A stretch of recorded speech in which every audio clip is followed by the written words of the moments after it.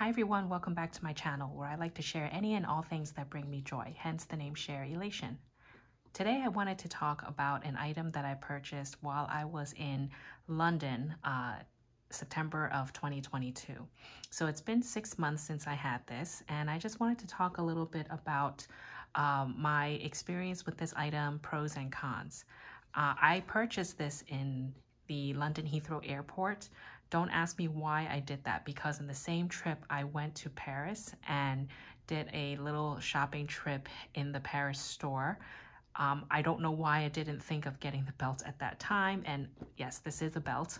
So let me open this up and show you the exact belt that I got.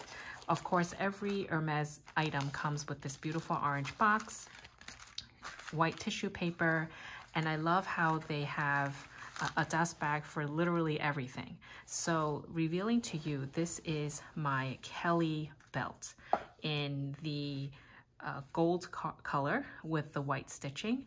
And I love the details that they have when they package things, because you have these two adorable little drawstring pouches to protect the hardware. So it is protected like so. I always put it back in its original box along with the little dust bags. I just realized that I never even pulled the sticker off. So let me do that while we talk through this. This is, I believe, in the rose gold color hardware. I actually forgot, and I believe it is. So I purchased this, like I said, in the London Heathrow Airport, September of last year.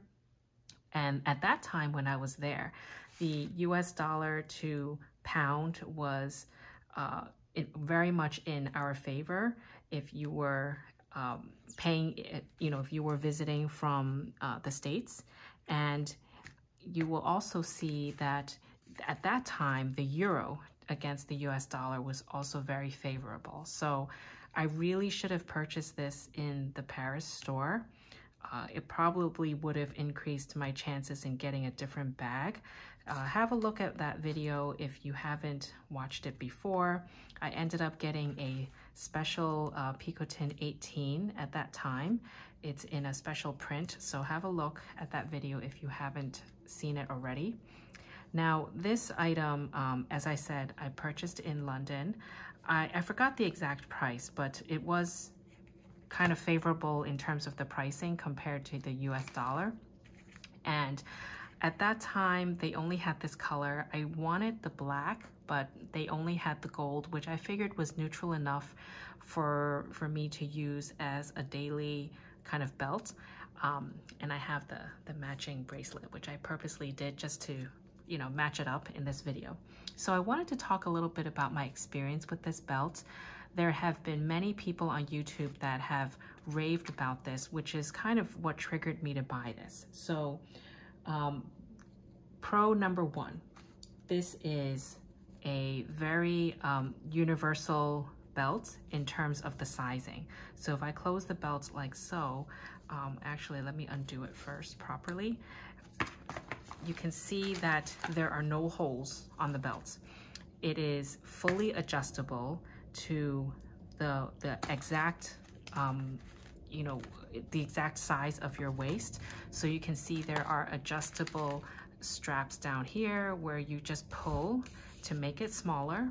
And of course, if you need it to be bigger, you just pull the opposite way. So let me just make it a little bit smaller so you can easily see it on camera. So that's pro number one. So sometimes our weight fluctuates. You may need this as a belt for your jeans, which will sit lower on your waist, or you might want to put this on like on top of a dress or higher up, and that can easily be adjusted, and it would be a very perfect seamless look. Pro number two is this belt can easily be dressed up or down. If this was in black, I would say it would be easier to do that, but I think a neutral color like this gold color can do the same. So that's also pro number two. It is a very timeless design.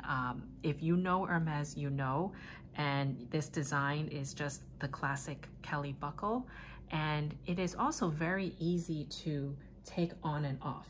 So that's also pro number 4. So all you need to do is just turn this little knob and take it off like that.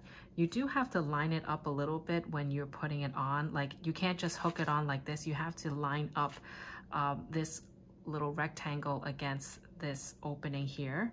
But once you do that, it's in, and you just lock it like so. So it's a very classic design. Nothing flashy in terms of the logo, like the big H, the Constance belt. That is a little bit too loud for me. The other thing that I found as another pro is, as I said, there are no holes on the belt. So you'll never have a situation where, if you have like a regular belt, like here I have a belt from many years ago. This is from Abercrombie and Fitch, and I've used this for so many years. Actually, their belts are very good and very well made. And you can see here, the holes here stretch out. So you see, I've always used it like right in the middle setting. So you see how the leather is stretched out, the hole is stretched out, the leather is a little bit more worn here. And typically this is where you would, when you wear it more often and enough, this is where the leather can eventually come apart and you won't be able to use this setting anymore. Or if it breaks off altogether, which has happened to me with my other belts, you can't really use this belt anymore. So this is pretty much like a forever piece. And in that sense, I would say you really only need one belt like this. You should get it in a color that will work for you. And in this case, I was happy with this gold color. The black was my top preference, but they didn't have it, so I just went for this. I am tempted to get the Kelly pocket belt because I think that the little pouch that comes with the belt that loops into this is really cute, and I think would be very handy when you're traveling, because you can put really, you can protect your belongings in terms of like some cash and cards, and it would just sit literally on your body. So I thought that was really clever, and you can always take it off and use the belt like this. The other color I would go for is like the gray color, and that would be a very nice neutral as well. So I am very happy with this. I would say the only con is actually the price. The price is quite high, depending on if you get the Kelly belt versus the regular, the Kelly pocket belt versus the regular Kelly belt. It's close to, I would say, about $1,000 US. It depends on, you know, what type of leather you get and the finish. The finish should be the same actually, but I'll link what I can find down below. And I actually see that these belts are quite high in the, priced high in the pre-loved market. But I found that if I were to, let's say, you know, consign this at Fashion File, I doubt that I would get the selling price for it because they have to earn money themselves. But this is a really great investment if you want something as like a very universal belt. I would say, I would even dare say this can replace all my other belts. Now, I won't go and throw out belts like this because it's a great option just to, you know, keep on my jeans. And this is where I usually use my belt, is on my jeans. But this is like a dressier version that you can really use on any kind of outfit, you know, skirt, dress, pants, jeans, they can work, and it's a great option to have. So if you're into Hermes, I would recommend this belt 100% over any of the other belts that they have.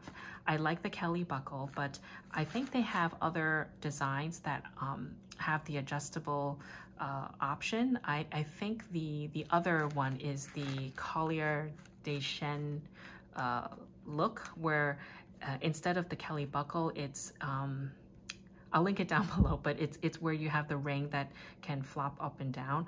I tried that one on as well. I didn't like it only because that little ring, when you're moving, it makes some noise and you're hearing that little like the clinging sound, which kind of bothered me after a while. It is a nice option as well, and it's actually flatter in terms of the profile because you see how this sticks out. The other one won't, and I think you put it on the same way where you have to kind of turn it as well, but I opted to go for this only because it is a cleaner look. It didn't make that noise, so the noise kind of bothered me. So something to keep in mind if you were considering that one as well. So try to hunt it down and, you know, try it on for your for size. Well, not really for size, but try it on to see if you like the look and if the color suits you. I think this is a really great investment. Now, if you have any questions about this item, please leave a comment down below. I would love to have a conversation with you there. And I hope you found this video helpful. If you have any suggestions on other things you'd like me to feature, feel free to leave me a comment there, and I'd be happy to do a video on it. Stay happy and healthy, and I will talk to you all next time. Bye.